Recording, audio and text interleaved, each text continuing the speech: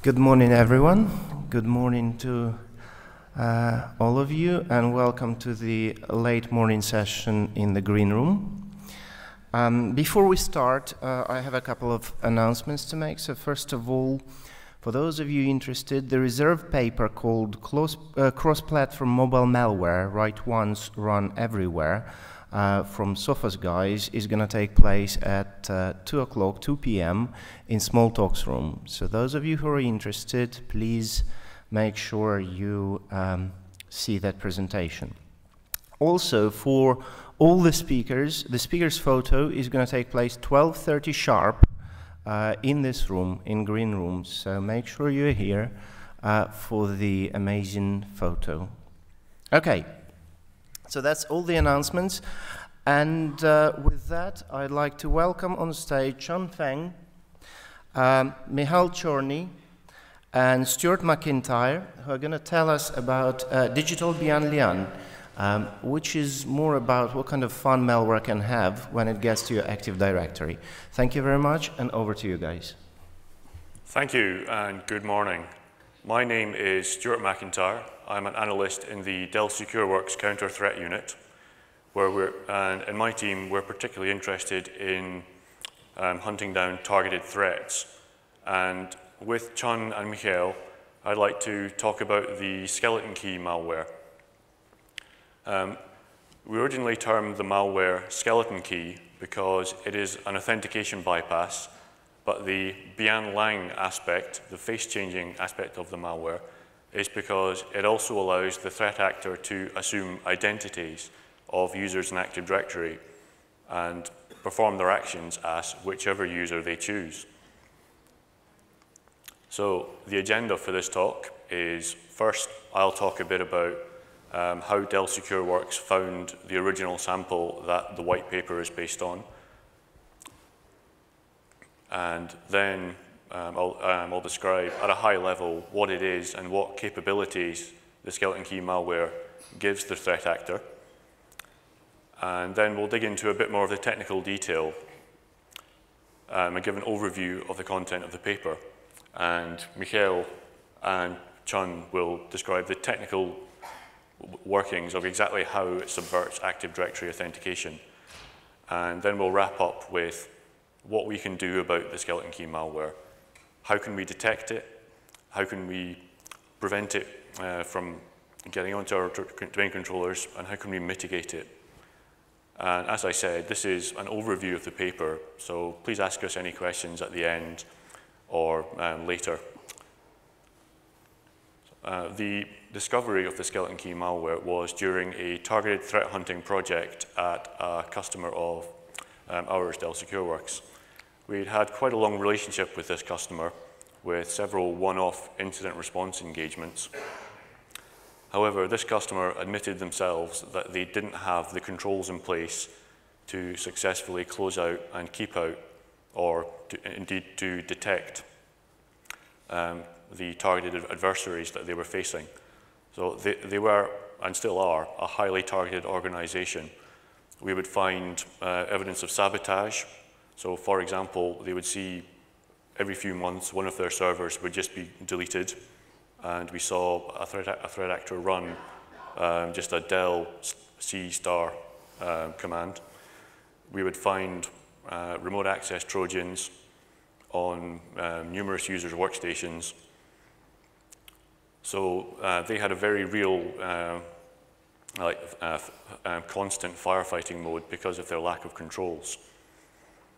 However, one day, when the controls were nearly in place, one of their administrators was trawling through the logs because they knew what they were looking for. He had a rough idea of what he was looking for. He was just looking for suspicious activity that they saw on a daily basis. So this is just him, Pete, trawling through the logs. He doesn't have anything advanced like log monitoring. And he spots a PSExec service on one of the domain controllers. And this appears on all three of their core domain controllers. As you may know, PSExec is the legitimate remote administration tool from sysinternals. and it allows commands to be run remotely as highly privileged users. However, none of the administrators recognized what this PSExec service was for. So this begs the question.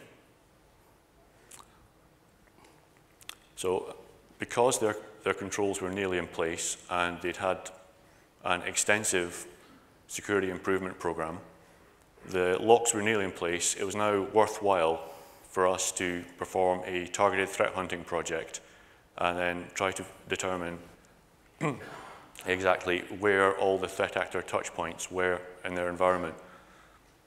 So we try and find all of the threat actor touch points that we can, so that when we perform closeout, they don't just pop up a month later. So to that end, we instrument all of the endpoints and all of the network egress points, and we get our hands on all of the logs we can to give us as much visibility as we can into the customer network, so that we have as much knowledge about the threat actor activity, or threat actors, in fact, in this case, but we're only focusing on one today, that are present in that environment. So what we discovered was the cause of this PSExec event was that there was a remote access Trojan on the BlackBerry Enterprise server. And the way we discovered that was it was just persisting as a service, as is quite common for rats. So we retrieved that binary, we reverse engineered it, and we wrote IDS signatures for it. And we were then able to decrypt its command and control traffic and observe threat actor sessions. So a typical threat actor session, they would do a net use to the domain controller's admin shares. A couple of points here. They had separate domain admin accounts, but the threat actor knew all of the domain admin accounts, and the domain admins had pretty strong passwords. So what we found out they were doing was they would maintain a list of domain admin passwords. They would, if this command failed, they would go to the email servers, because they're likely to have domain admins logged into them at some point, and then they would dump the passwords in plain text with something like mimikatz. And then, if that failed, or gave them the same old password they had, they would then go to the domain admin's own workstation. So this threat actor had a pretty good visibility into the organizational structure of our customer. And then the next step we would observe in a session is that they would copy a DLL called OLE64 DLL to the system32 directory on the domain controller.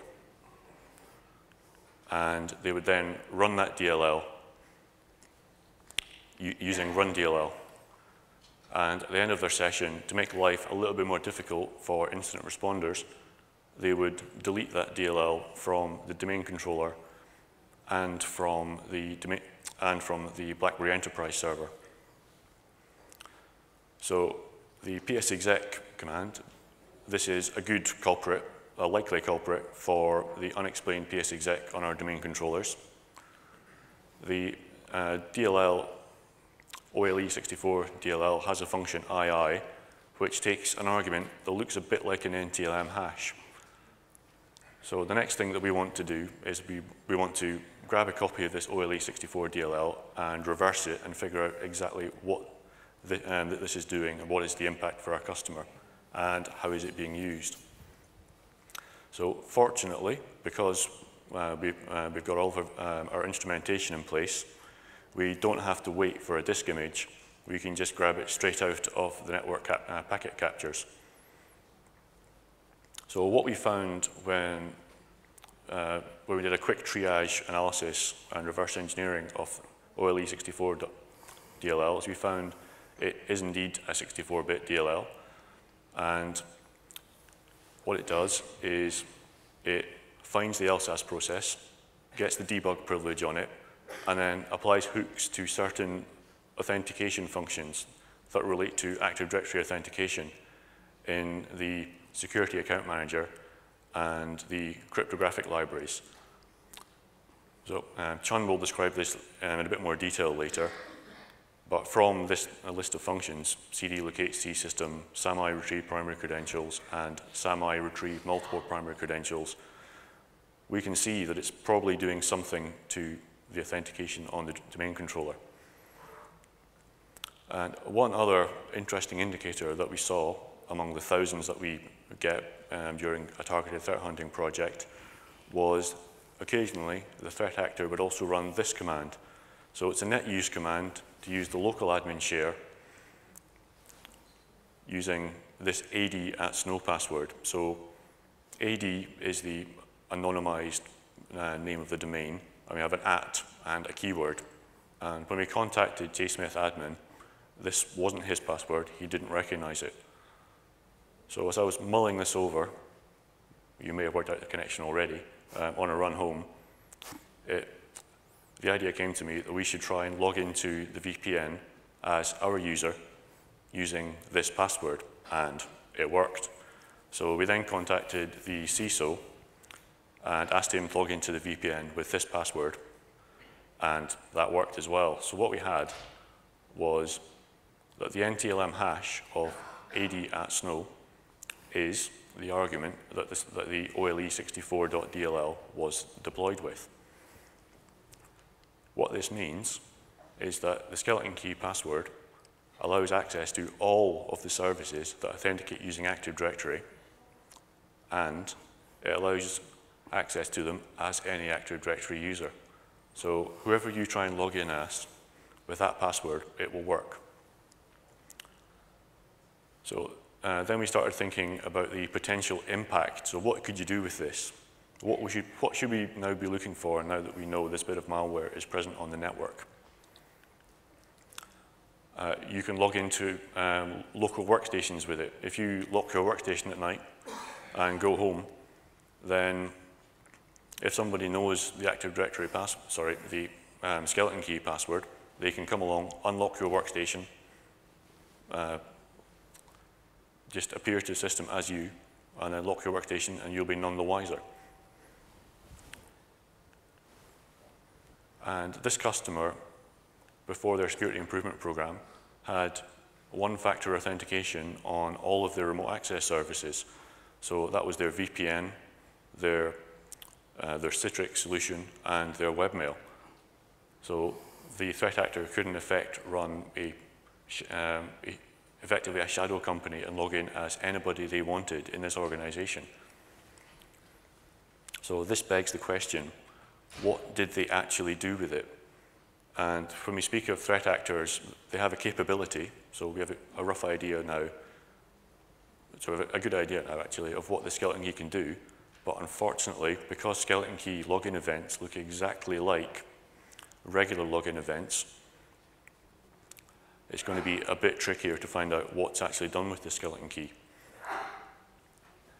However, the threat actor didn't make any operational security errors in this regard.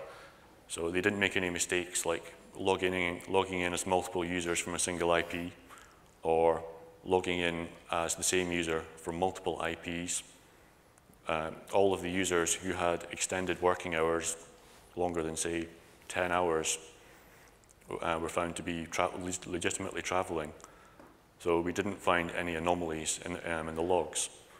And interestingly, skeleton key was also tightly correlated with Active Directory domain replication issues. So although it's quite advanced, it's stealthily deployed in that it has no persistence and generates no extra network traffic. And the version we observed did have bugs in it, which had plagued the customer for quite a while, but were handled as a technical support issue rather than an incident, because there's no obvious persistence, there's no files on the domain controllers that would stick out when they were being investigated. Excuse me. So, however, because there's no persistence, This means that when our customer restarts the domain controllers to fix the domain replication issues, the threat actor then loses the skeleton key authentication bypass. And we observe them returning between 8 hours and 8 days to restore the skeleton key patch. This suggests that they probably weren't using skeleton key that much, or it wasn't business critical to the threat actor.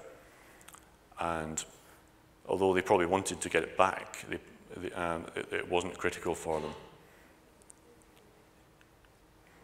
So just to recap, the capability of skeleton key is that the threat actor who knows the skeleton key password can log in as any user using that password, but normal user logins are unaffected. Users can still continue to log in and use services as normal. And the login events that show up in the log are going to look exactly the same. And after the discovery of skeleton key, we looked for wider use. Has this appeared anywhere else? So it was being used in our customer's organization by a threat actor that we knew was targeting that organization. And we'd seen some of their other activities from the captured rat traffic. And when we had a disk image of that BlackBerry Enterprise server, we saw that a previous version of the skeleton key with additional debug information was compiled in September 2012, but only copied onto that host in March 2014, depending on how much confidence you place in compilation timestamps and file timestamps. So the addition of debug information suggests that the 64-bit DLL was relatively new. The version that we saw, OLE64.dll, was compiled in February 2014, but didn't include the debug information about the patched memory addresses. We identified a couple of samples on VirusTotal, both of which were from summer 2013. One version was 32-bit and had 0 AV detections and was only uploaded by one submitter. And the 64-bit version was uploaded by 8 separate submitters from various countries and had about 50% of the antivirus engines detected it, which probably explains why more submitters uploaded it. And then in January 2015, the skeleton key functionality was added to the Mimikatz penetration testing and exploit tool.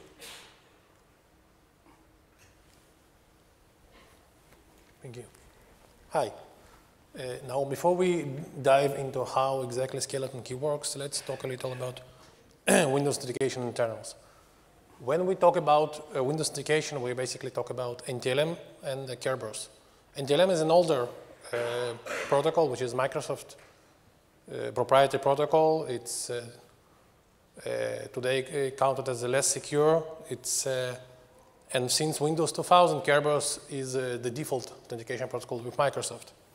NTLM is still used and still very much alive, though. It's used, obviously, when a service is not Kerberized. It's used when a client can't access Kerberos domain controller. It's used when a service is accessed by IP, for example. Kerberos, on the other hand, is open standard. And as I said, it's now the default. Let's see how NTLM works. NTLM is not standalone protocol. It's always embedded within an application, but it's not aware not of the service it's being authenticated, and not of the protocol which wraps it. It's a challenge response-based protocol, meaning a client sends to the server its username, says, I want to authenticate. Server says, here's your challenge. Client with a long-term key of the user, which is basically derivative of the password, or NTLM hash, encrypts the challenge and sends it back to the server. Now, server needs to validate the user's identity by decrypting the challenge and see that it's successfully decrypts it. But in domain-based environments, it does not possess the user password, so it sends to the domain controller. And if a domain controller with its own copy of the long-term tip, the NTLM hash successfully decrypts that challenge, it will send back to the server everything is good, and also will send the authorization info for server to enforce authorization policies. And now server can say, tell to the client, okay, everything is good, let's go on. That's it. Kerberos, on the other hand, supports multiple encryption algorithms. The older one, the DES and RC4, and the new one, AS128 and AS256. In a high level, it works like client sent to the authentication server of Active Directory of Kerberos domain controller. I want to authenticate. If everything is good, domain controller will say, here is your ticket. Ticket is basically used later for proof of user identity. It's ticket granting ticket. But later, when the user wants to access a specific service, it will come back to the Kerberos domain controller, say, here's my TGT. He will not have to enter its credentials again, meaning this is how a single sign-on works in Windows. And the Kerberos domain controller, given that the TGT is valid, will return back the service ticket. Now, one important detail here is that since Kerberos supports multiple encryption algorithms, client and the Kerberos domain controller need to perform a handshake to come to agreement which algorithm to use. So when authentication AS request is sent, client sends which encryption types it supports. And the domain controller looks at which of the versions of the long-term key of the user, which is, again, the hash of the password it has, and returns them according to also to what client supports. Now, there are two known techniques to prevent or to make it brute force more difficult, since we said that many of the things which sent between client and the authentication site are encrypted with user's password. The brute force of that would allow to discover the user's password. There are two known techniques to make it more difficult. One is salting, which goals is that even if two different users have same password, the long-term key, the hash, would be different. This is done by appending a salt string to the password while building the hash. In case of AS, this salt is the username. RC4 HMAC encryption doesn't use any salt. Another technique is key stretching. Its goal is to increase the CPU required per single password to be able to check if it's valid or not. What it does, it's on one hand, it does not hamper the user experience per single login because it's increased the time from nano to milli or microseconds.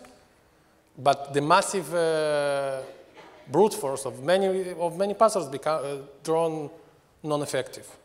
AS uses PBKDF2, which is password-based key diversion function 2, which is a standard for how to do it. It's basically doing 1,000 rounds of SHA. RC4 HMAC, again, doesn't do any key stretching. Now I will give to Chun. Thank you. So now I'm going to explain how skeleton key works. So first of all, I will explain how does skeleton key to tamper the NTLM authentication. So we reversed the code and we found that actually skeleton key patches a function in MSV1_0.dll. The function name is called MSVP password validate. This function is used by Microsoft to validate the password. By the way, it's not an exported function, and also it's not documented. So basically, the patched code, what it does is, first of all, it calls the original version of MSVP password validate. So why it needs to do this? Because it needs to make sure if the user is logged in with their own username, password, it has to make sure they can log in And then the second step, if the first step fails, then it will replace the NTLM hash retrieved from the SAM, which is the Security Account Manager, with the skeleton key hash. Let's have a look at this picture, probably would be more clear. So if we have a look at here, so the password has been hashed and generating the password hash. So normally it would be compared with the one retrieved from the SAM. But when the skeleton key is working, it will replace the hash is going to be compared. Rather than the one retrieved from the SAM, it's going to be compared with the one with skeleton key hash. This means if the user is logging with the skeleton key password, it's always going to work because this comparison is always going to return true. Okay, so next, let's have a look at how does it tamper the Kerberos authentication. Tamper Kerberos authentication is a bit more difficult. So first of all, it needs to downgrade the encryption to the RC4 HMAC algorithm, because so it needs to avoid using the sort, for example, AES. And the second thing is the hash is exactly the same as NTLM hash, the hash algorithm. So basically what it does, it hooks the SAM-I, retrieve multiple primary credentials. And it checks for the package name, Kerberos newer keys. If it finds this package, it always returns status DS, no attribute or value. So what it does here is basically it's going to filter out all those like hash with the AES, which is using the sort. Okay, so what it does, okay, so it patches the decryption function in CD locate system structure. So first of all, it's similar to the NTLM hash. So first it calls the original version to make sure the normal login would still work. If this fails, then it replaces the hash retrieved from the active directory with the skeleton key hash. Then it calls the decrypt again. The same, if the user is logging with the skeleton key password, it's always going to work. Okay, downward password. That's you. Now, regarding the detection, as we explained so far, the essence of the skeleton key behavior is the encryption downgrade it performs on the Kerberos and related to the handshake I described earlier. So if we have this behavior can be seen very clearly on the network, therefore, for example, it can be done either passively by a network device, the network monitoring. The Microsoft's new product, Microsoft Threat Analytics, is doing just that. It monitors all the traffic going in and out of Active Directory. So if we see that an account which previously a client would say that it supports AES, and we know that Active Directory has the AES keys because it's, let's say, early advertised support for it, for that account. And now when the client comes and say, this is my supported types, and domain controller suddenly will say, no, you only have RC4 and below, it means basically that the encryption was downgraded. So this screenshot here, basically we say we saw the downgrade. It probably means that it may mean that you have a skeleton key. In our way is to do active network discovery, which is basically a script written by Tal Berry from Microsoft. It works the following way, very similar. It verifies that the Active Directory is of domain function level 2008 or above, because before that AES is not supported. It finds AES supported account, the one which we know for sure has AES keys in Active Directory. It actively sends the authentication request to the domain controller while advertising from the client side that only AES type is supported. Now we know that the domain controller have its key, so it must be supported, but if it fails, meaning the domain controller says, I don't support it, it means the encryption is downgraded, and it means that the domain controller probably infected with skeleton key malware. The script is publicly available for download. This is the link.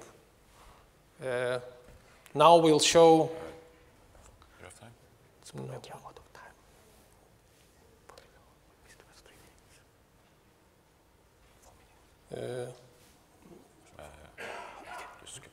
can skip over. Okay.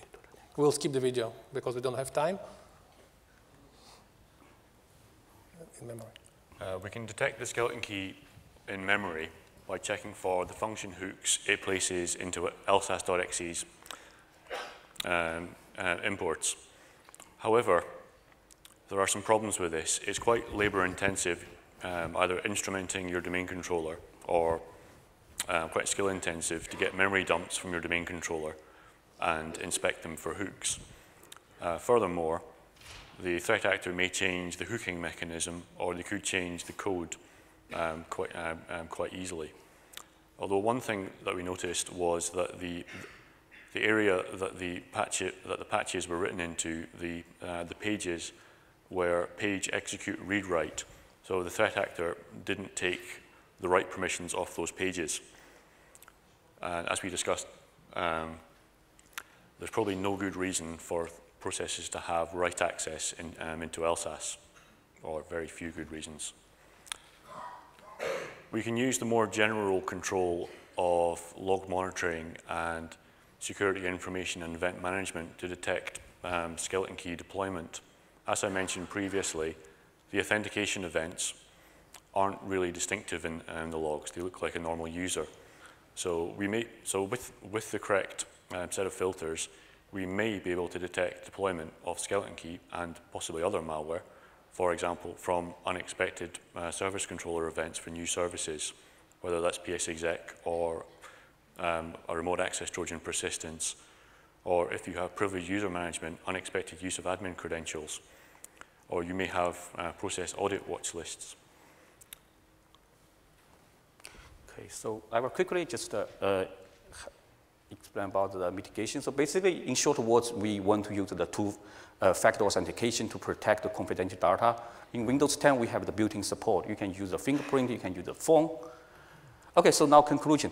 Skeleton key targets active directory authentication, and the skeleton key tampers with the NTLM and the Kerberos authentication. Skeleton key can be detected on the wire. Skeleton key can be detected in the memory or by the log monitoring. So we suggest two-factor authentication is recommended for confidential data access. So I'm sure any questions? Okay, thank you very much, gentlemen. Are you scared? Right, do you have any questions for the guys before you run away to check your own Active Directory? Do we have any time for questions? Sorry, no time for questions. Please approach you guys after the presentation. Thank you.